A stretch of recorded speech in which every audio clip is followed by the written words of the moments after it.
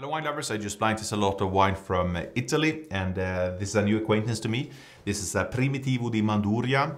So Primitivo is the variety, Manduria is the place, and it's called Sessantanni old wines, and Sessantanni, which means 60 years in Italian. 2013, so still youthful here, but it's a pure and modern style. We have a generous new oak here with vanilla, slight toastiness, and plenty of ripe dark fruit here with kirsch or cherry liqueur, blackberry.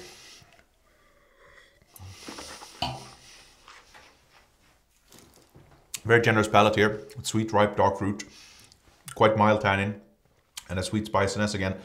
Star anise, clove, sweet pepper, lot of things going on there.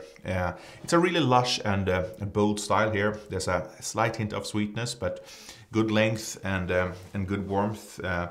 Again, a style of wine I would prefer to serve after the meal with cheese, with not with sweetness enough for a dessert, but with certain game dishes where we have some sweetness and very intense flavor in terms of food. Nonetheless, very modern and vibrant example from southern Italy.